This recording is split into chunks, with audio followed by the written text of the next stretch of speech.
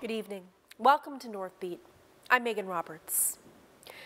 The Yellowknife Women's Society says that vulnerable people were left stranded during the city's evacuation.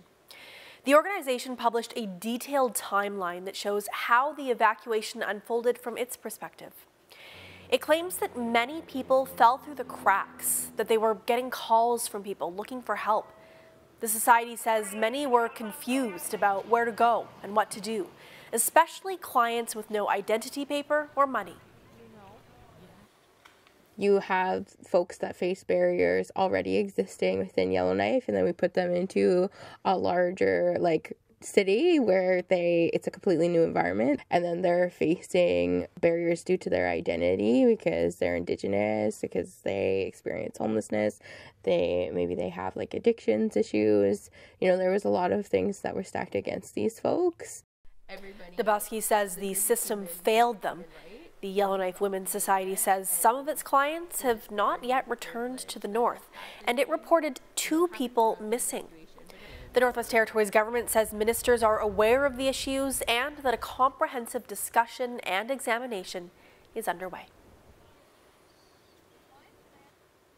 NWT MLA Katrina Knockleby says she was doing what she thought was right for her constituents when she disobeyed Yellowknife's evacuation order. This comes after the NWT's Integrity Commissioner found she breached the MLA's code of conduct. Knockleby is the MLA for Great Slave. She says she would have been more helpful in Yellowknife because of her engineering background. But the commissioner says it strains credibility to say that her qualifications made her essential. In an interview with the CBC's Hilary Bird, Knockleby says she respects the decision of the commissioner, but defended her actions. If I had been a minister, there would have been I would never have left.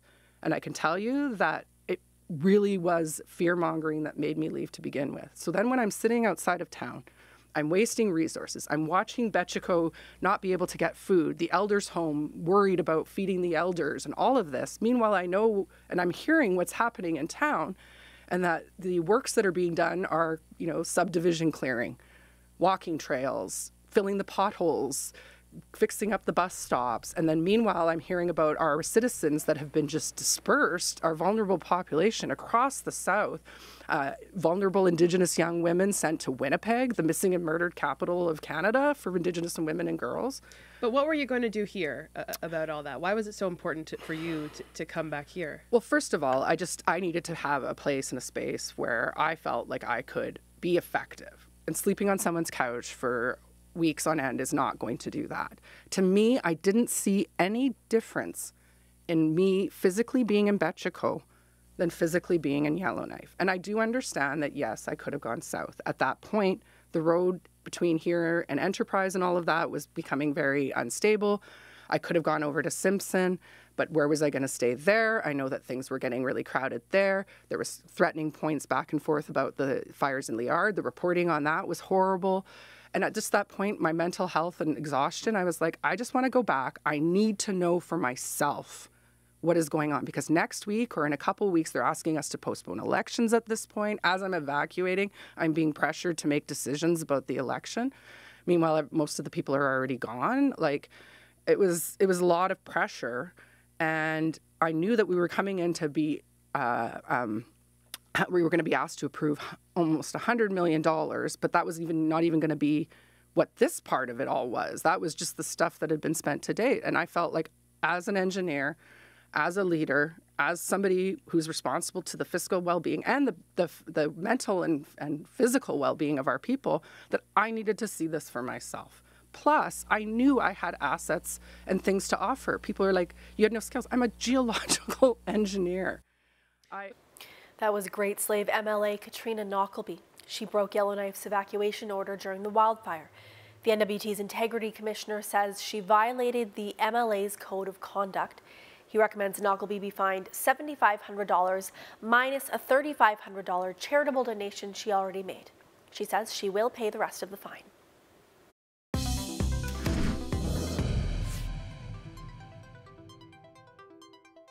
It was a dramatic week for the Gwich'in Tribal Council. The organization held its annual General Assembly and things got tense. Before it even started, there was a lot of controversy with a forensic audit that found that communities were mismanaging finances and 2 presidents suspended. Sarah Kromolowski has been following the Assembly. She joins me now to break it all down. So why don't you take us through some of the big moments of the Assembly this week, Sarah? Absolutely. One of the biggest things that happened was that delegates voted out 2 Gwich'in Council presidents. One was Abe Wilson, the president of Tate-Lake Gwich'in Council in Fort McPherson. The other was Mavis Clark, who was the president of the Gwich'in Council in Sigachik. Both have been suspended for a while, but they were permanently dismissed yesterday with a vote. There was also an update from the Gwich'in Development Corporation. It hasn't been super active for a while, but the council is really looking to get it started back up and to use it to create more jobs for Gwich'in in the area and also to take on more government contracts. Finally, there was an update on how plans for self-government are going, and the Tribal Council says that that's still a really big priority. Why don't we talk about the tone of this conference as well? I understand it wasn't exactly peaceful. It was definitely quite adversarial at certain points. There's a fair amount of tension between some of the delegates from communities and those representing the Tribal Council, especially in Fort McPherson and Sigachik.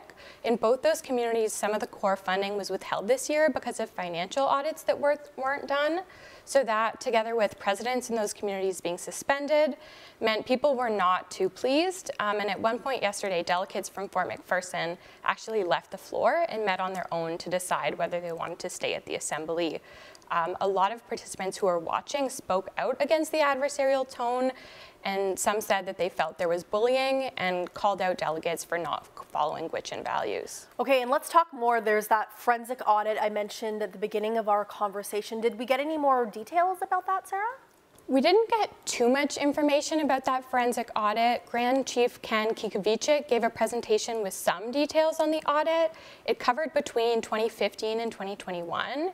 He did say the audit found there was a lot of spending done in communities without any records of it actually being approved by the councils, definitely over $100,000 and maybe as high as around $700,000 over that time, and that included money paid to staff, vehicles purchased, and travel.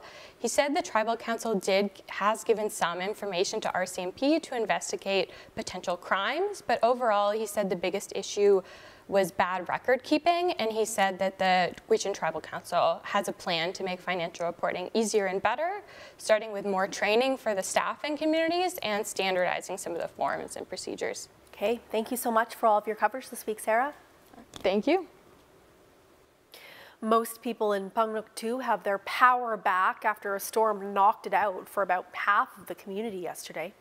High winds took out power lines and temporarily prevented crews from coming in to fix them. The CBC's Emma Tranter has more. The damage in the community is widespread. Metal roofing for some residences and buildings were blown off, and power lines and poles are on the ground. This after winds gusting over 100 kilometers an hour bombarded the community Thursday night. This morning, the Kulik Energy Corporation tried to send a charter to the community for repairs, but it couldn't land because of the weather. Eric Lawler is Pangnuktu's mayor. He says roughly 350 homes lost power in the storm. The house was shaking quite a bit. I know many houses probably didn't have any of that heat. By the morning, this morning, our house was pretty chilly. So we're lucky it's not in the middle of winter. Lawler also said one of the schools is being used as a shelter for those still without power. Tim Evik is a resident of Pangnuktu. He says that some residents found ways to deal with the power outage. We are okay. I haven't heard any stories about anyone getting hurt. Some of us are using our generators, but most people don't own a generator, but some people are using a Coleman stove. QEC sent a second charter later in the day, and most of the community now has power. It says it will keep residents updated on their efforts through social media. Emma Tranter, CBC News, Iqaluit. There's a teacher shortage in Nunavik. The Kativik School Board needs 60 more teachers this year in all 3 languages, English, French, and Inuktitut. It's nothing new for the region. The shortage has been a problem for a long time. The president of the school board says they've been trying to hire teachers, but the struggle is never ending. A lot of teachers retired in the early 2000s, That's when we started to have shortage of teachers. Even though we open our job opportunities during the whole year, 365 days a year now. It used to be only 1 month during March and April, but now we keep it open all year round. Even though we keep it open all year round, we're still having a hard time to hire teachers. Alupa says recent changes at the school board might reduce some of the shortage. Inuit who aren't certified teachers are now qualified for full benefits. Despite being short 20 Inuit teachers right now, Alupa is hopeful these changes will increase interest in the long run. Calmair says it'll be tracking country food being shipped out of the Kivadluk. This comes after the airline became suspicious that large shipments of meat were sent out for profit. The airline has an agreement with the Kivadluk Inuit Association. Beneficiaries can send country food at a subsidized rate, but only if they're shipping food to family and friends, not to make money. The company says it'll keep a close eye on daily inventory. It'll be watching for large shipments of meat and individuals sending out food more frequently. The company says it is not eliminating the subsidized rate. He was cleared this summer of assaulting RCMP officers at the Fort Smith detachment, but now the Crown is appealing that acquittal. Kelly Canadian is the man accused. He's filed his own complaint against the RCMP. He says officers used force against him and that the appeal is an attempt to justify it. It's kind of a pathetic way to justify excessive force used by the police. Hopefully, whoever hears the appeal will see reason over madness. The Crown prosecutor said he wouldn't comment on the merits of an appeal before the court. A date for the appeal hearing has not been set.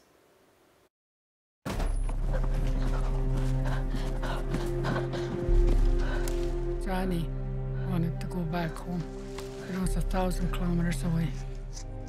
They forced him to go to the Indian residential school. More than 150,000 of us children had to go. They wanted to change us. Our Father in heaven, hallowed be your name. Hallowed be your name. Thy kingdom come, Thy kingdom come, thy will be done. Thy will be done. Kill the Indian and the child. It's been called cultural genocide.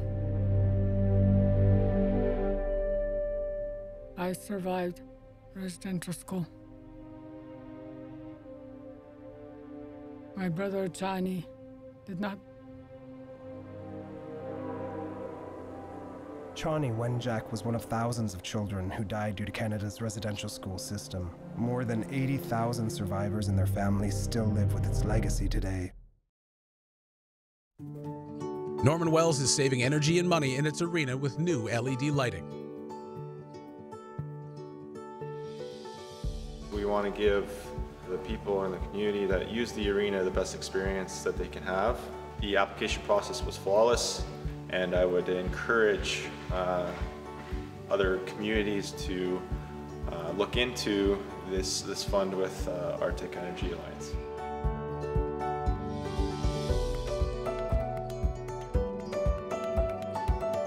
The Arctic Energy Alliance has free advice and rebates to help you switch and save. Talk to us today.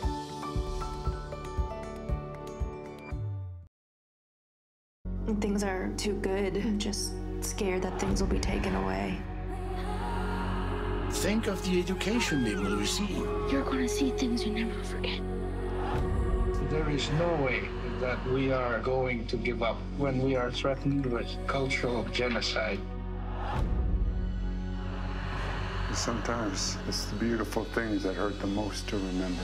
You promised me that you won't look back. You are our tomorrow.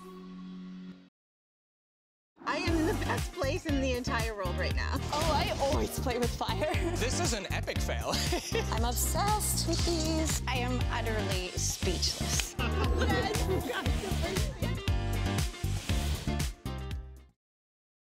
Keeping secrets, are you? No, sir. Just like any man. on the run. Whatever you're gonna do, you need to do it now. Hang on, guys. I'm sure you'll get some action. Promise? We were failed by history. It's really important that we own our stories. Every week, the issues that matter to Canadians. These are acts of desperation. Connecting politics to people. Some people have lost everything. Join me for Rosemary Barton Live.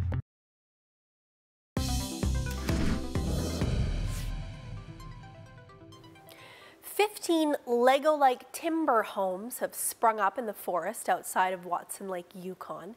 They're being created by and for members of the Liard First Nation through its Economic Development Corporation, First Casca. The homes are being built as a game changer and an innovative solution to the housing crisis. Katie Todd has that story.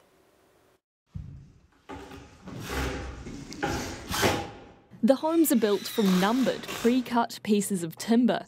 It takes 5 days to prepare all the timber for one house at First Casca's new production plant just outside Watson Lake.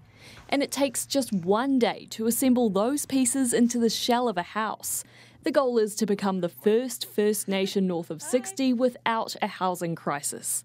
We're taking raw resources, we're milling them ourselves, we're manufacturing them ourselves, we're building the homes ourselves, and our people will be moving into them. So it's definitely a paradigm shift that we are taking control of our own destiny.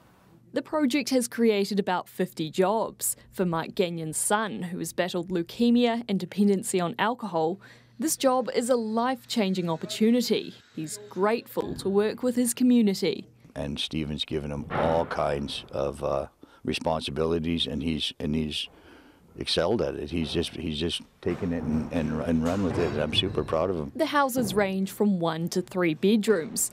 They feature 8 inches of insulation on the walls and 10 on the roof. That's well above code. Builders on the project say these homes are so cosy you could heat them with a candle. First Casca expects the first homes to be ready before the end of the year. It eventually hopes to export the homes to other parts of the Yukon, with other First Nations having already expressed interest. Katie Todd, CBC News, the Yukon. As the Canadian government tries to cut carbon emissions, it's taking a hard look at concrete. The industry accounts for up to 8% of global emissions. Now, a factory in Drummondville, Quebec is trying to be part of the solution. It's selling a cement-free, carbon-negative concrete. Rowan Kennedy explains. For more than 50 years, Patio Drummond has used cement powder. It's an excellent way to bind water with rock, making concrete. But producing cement is one reason why construction pollutes so much. These blocks could be a solution. They're held together with the waste product from making steel instead of cement. In this curing chamber, CO2 is trapped inside the blocks. And as we inject this CO2, the calcium carbonate forms, and that's what binds the concrete and make it hard. An independent firm says carbocrete blocks are carbon negative over their life cycle. The company behind the technology says the carbon trapped inside offsets the CO2 released by making it, a greener alternative to concrete blocks made with cement. Every ton of cement produced, there's a ton of CO2 produced, and so if you look at the entire worldwide production, you're looking at, 8% of GHG or, about 4 gigatons. Last week, Patio Drummond put carbocrete blocks on sale for the first time after years of testing and investing tens of millions of dollars into the equipment. We use the same aggregates as we use in a regular block. The distributor says they account for a tenth of the cinder blocks it produces. Girardin says there's already demand, even though they sell for 30% more. The test we've done shows that the longevity or the durability of the products is the same or even better than a standard block. I don't think one product will revolutionize the industry. This material science professor says carbocrete blocks are a step in the right direction. In my opinion, there's no one single solution to solving our CO2 emission problem. So I really welcome any and all new technologies that can fill a niche. These two curing chambers can make 2,400 carbocrete cinder blocks a day. Patio Drummond hopes to double that within a year. Rowan Kennedy, CBC News, Drummondville. The public is getting its first look at a fantastic fossil in Alberta. The 69-million-year-old skull is being called one of the country's greatest dinosaur discoveries. It's now on display in Drumheller, Alberta. Dan McGarvey has more on the rare find. It's a moment 69 million years in the making. The curtain gets drawn back on a huge fossilized Triceratops skull.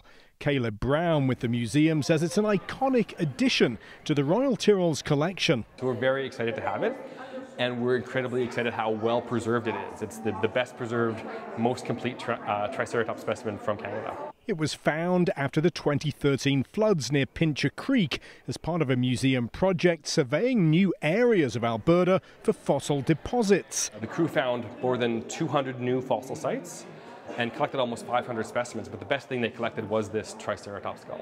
Ian MacDonald, a fossil technician at the museum, spent 7 years of painstaking work bringing this fossil back to life. It's such a high quality specimen, like it's the bone is beautifully preserved, and there's all that, I mean, you've seen like all the grooves and pits and ridges, like all that detail is lovely, and it's very ever so slightly deformed, but it's essentially three-dimensional and stuff, so it's been a very rewarding project the whole way through, really. You can see the Triceratops as part of the Royal Tyrrell's Fossils in Focus exhibit. Dan McGarvey, CBC News, Drumheller. A Northwest Territories soccer team is competing in a New Brunswick tournament this week. The team traveled to Moncton to compete at the Under-17 Nationals, and they took time from their busy schedule for a special side trip. Here's a look at how they're enjoying their time off the field. It feels so weird. Why does it feel so weird on your feet, man? Well, I think for a couple players who have never been to this side of the country, it's kind of a cool experience to come see the Atlantic. And we don't have beaches in Yellowknife or nothing like this, so it's just a good chance to come have a day off, not think about what's coming up in the tournament, kind of just relax and get ready for what's coming next. Our biggest challenge this summer was that we had the forest fires, and we had to evacuate the city. Prior to the evacuation, we had heavy smoke, and we got certain cut-offs in terms of air quality when we can't practice outside, which was most of the time. So we had very limited field time. We were forced to either train inside or just cancel sessions. And it was tough because we don't have indoor facilities that we can really train on. It's like a hockey rink with Velcro on it, so it's really tough to learn how to play the game properly. You've had your feet in the water. How does the temperature compare to Great Slave Lake, what you'd experience in Yellowknife? I was pleasantly surprised. It was actually quite warm compared to what we have. I have a couple pictures of me swimming around little chunks of ice during breakup, so I'm pretty used to cold water, and this was very, very nice for me.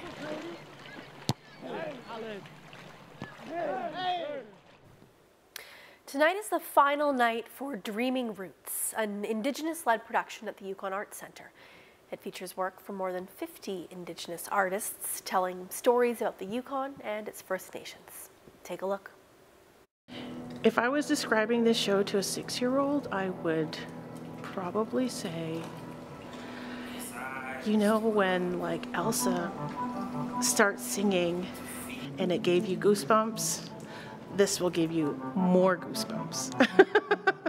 The show talks about and tells a story of this land that we know as the Yukon from the time before humans and up until the now and into the future. It's like a wish or a dream for what a future can be like in this territory. When I think about Dreaming Roots, and what it makes me feel as a person and what my hopes are for everyone else that watches this show is that they come away with sort of more of a profound sense of where they are, where they belong, where they live, that not only are touched emotionally, like many people have said to me, you know, these little thoughts that I had or little dreams that I had, it was incredible to see them come to life in such a beautiful way. This is one of these productions that I feel that is sort of a once-in-a-lifetime experience.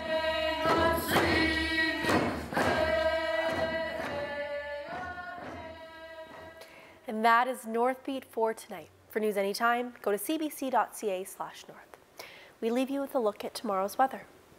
Thank you for watching. I'm Megan Roberts. Happy Thanksgiving and have a great weekend.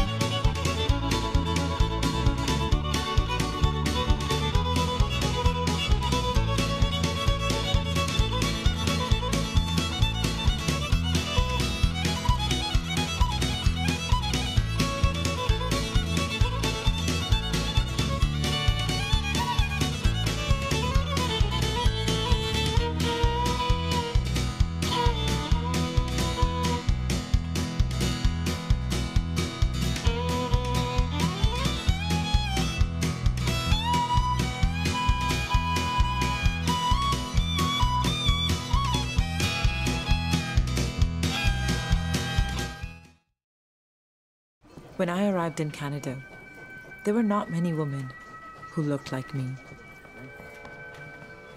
Not everyone was welcoming. But my husband made a new life here in this distant country. And I thought here I could belong. And many others could too. As the years went on, our town flourished. Our community worked together and took care of each other. Our children grew up with a true sense of belonging. Here in Baldi, we built our home, and we wanted others to do the same. Established by South Asian immigrants in 1917, the mill town of Paldi, British Columbia was one of Canada's first inclusive multicultural communities.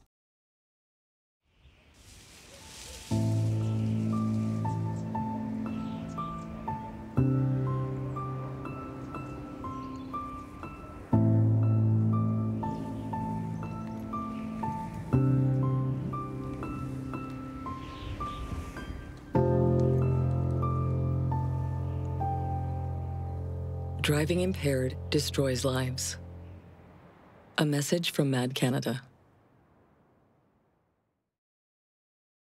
Keeping secrets, are you? No, sir. Just like any man. Starting new. On the run.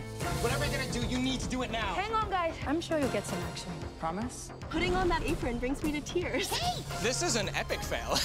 Where are the pecans? I don't see the pecans. The stones. The beetles. I did a test. What?